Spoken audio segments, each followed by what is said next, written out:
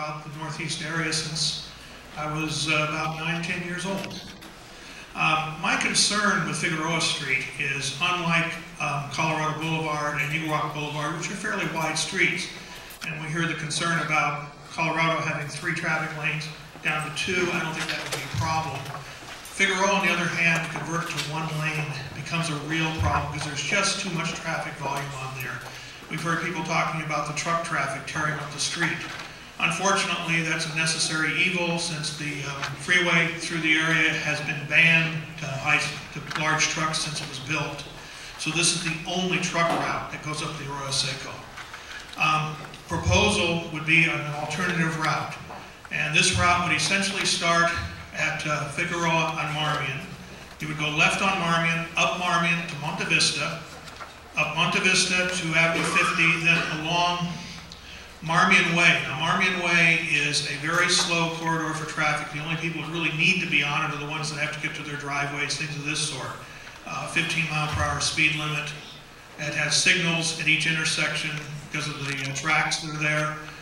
It would work quite well. We thought about Monte Vista, but Monte Vista is just so narrow, it would probably be problematic. You'd have to take away some parking, which is really not a good idea in that neighborhood. Then up Avenue 59 to Piedmont. Piedmont is a very wide street, very little used street. Along Piedmont, back at Figueroa Street, install a signal at Piedmont and Figueroa, something that's been needed for years. And go up Figueroa to York.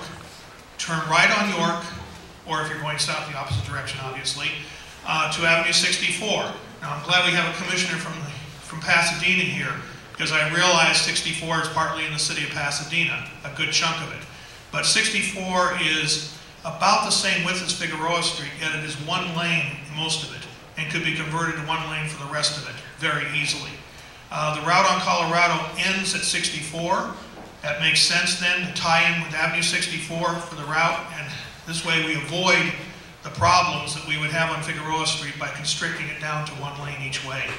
Thank you.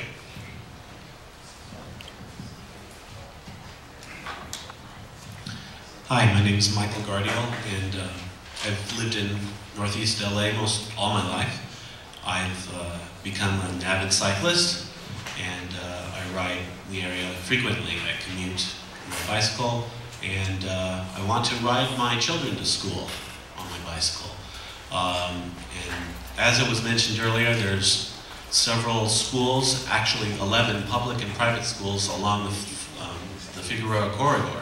And one of them is one I'm considering.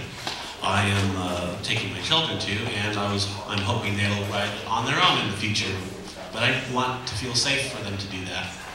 And one way I would like to propose is to consider protected bike lanes, which hasn't really been discussed today, but all that requires is, well, first of all, you don't lose any parking, you just move it over, and it becomes more like Amsterdam, where you've got the sidewalk, and then you've got an area to ride that's elevated from the street.